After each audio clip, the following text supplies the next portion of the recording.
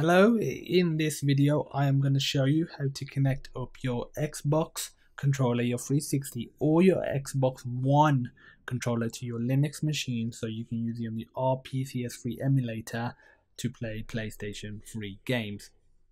I've got a bit of a bad throat, so if it's hard to understand me, I apologize. Just wanted to make sure I got this video out on time.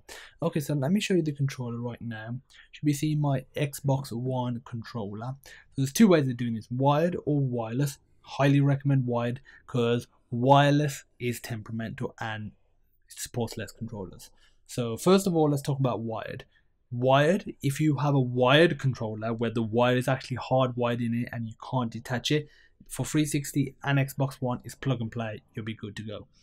If you have a 360 wireless controller, you cannot make that into a wired to work on here. You're out to luck. If you have a Xbox One controller, whether it's old or new, and I'll go into that in a second, you can just use the charging cable, plug this in, which I'll be doing in a second, and that's plug and play, you're good to go.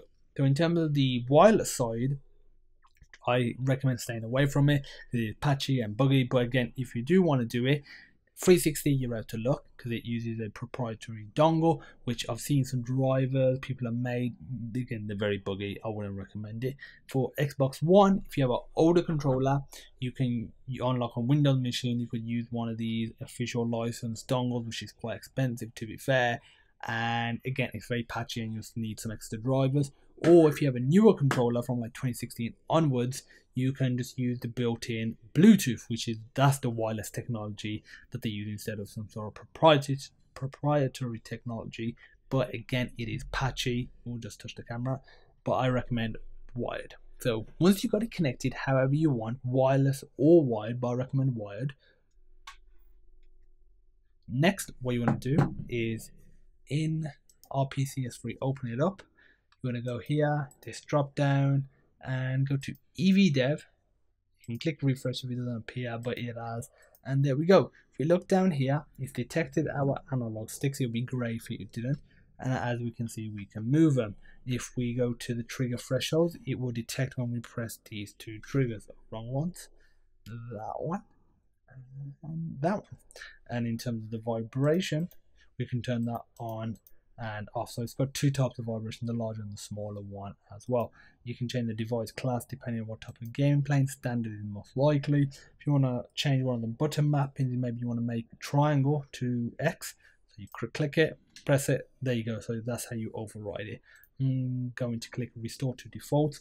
One last thing I want to show you is you can add a profile, name it, click OK, and you can select it from here. The benefit of doing that is maybe with a certain game, maybe you can only play, navigation with the D-pad, but you want to use the analog stick, so you can map the D-pad onto the analog stick, but you could create different profiles for different games.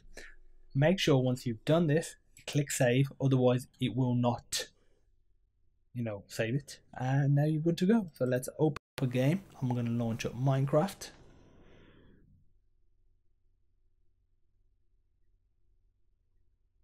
I don't think I've launched up Minecraft or not. Yes, I have.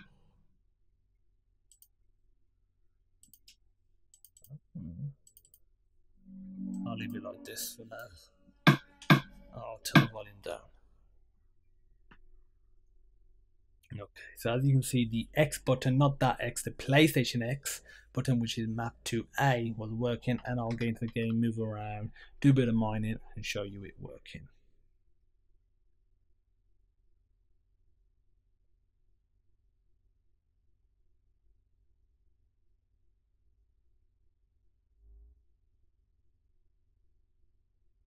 Okay, as you can see, I can move around, look around, and I'll just mine that. Let me place it. There we go.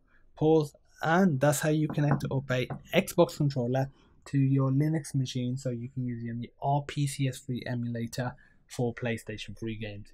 If you have any questions, feel free to pop me a message, and as usual, I look forward to seeing you in the next video.